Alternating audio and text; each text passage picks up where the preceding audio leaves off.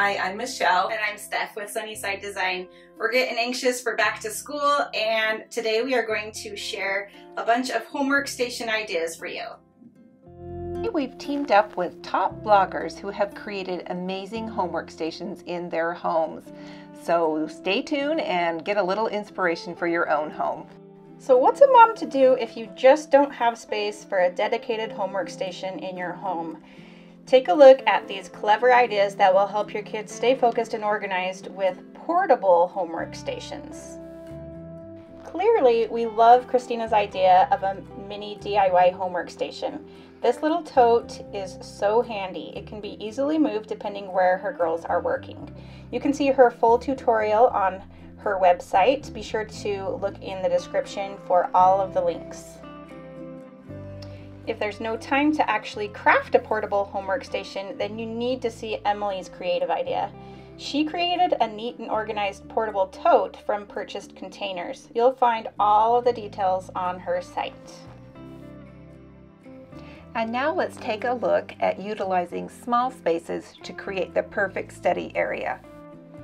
Oh my, isn't this floating desk so smart? First of all, Jessica created a homework station for her daughter that uses minimal space, along with the fact that it's visually minimal. Did you notice all of the storage on the wall too? Get all of the details on Jessica's site. Talk about using a small space. Take a look at this workspace Karen created in a closet, creating a cloffice, a closet plus an office. Karen created a floating desk for only $40. What a bargain! Be sure to check out her site and see many more photos and ideas for using that closet office space. Now you don't even need a dedicated room for a homework station. Christina created a spot for her girls that they love. And I love that she just utilized space in their basement family room. Check out that fun bulletin board she created for a little inspiration. This was the perfect budget-friendly idea for this area. We spotted this really clever homework station at the Northern Wasatch Parade of Homes this year. This little nook is just off the kitchen, and it's the perfect place for mom and dad to keep an eye on the kiddos. You can never have too much storage, and it's just the perfect place for this, right off the kitchen and family room. And in addition, the barn doors are perfect for closing it off and hiding away the mess. If you like to get down and dirty like we do, you might want to craft your own homework station. So Rachel has carved out a space for her son in the craft room. Not only has she created a great homework station, but also a creative and simple display for showing off his work. Isn't this desk adorable?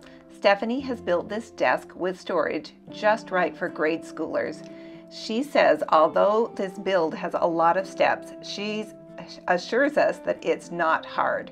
Check out all the details, her cut list, and PDF plans on her website. Are you looking for an L-shaped homework station? Then you'll want to see Tony's DIY project. She's created a large work surface with lots of storage too. This is a doable project, even for the beginner. Do you need space for more than one child to do their homework? I think this accent wall homework station is not only beautiful but functional too. For example, take a look at the way Jessica used the vertical space for storage. Clearly everything has a place and it looks so good. Jessica has created a homework station for each of her daughters and one for herself in the middle. This space is absolutely gorgeous. I love the boho vibe in this room. Not only have Chelsea and Logan created 2 separate work zones in this space, but you have to see their giant pegboard wall.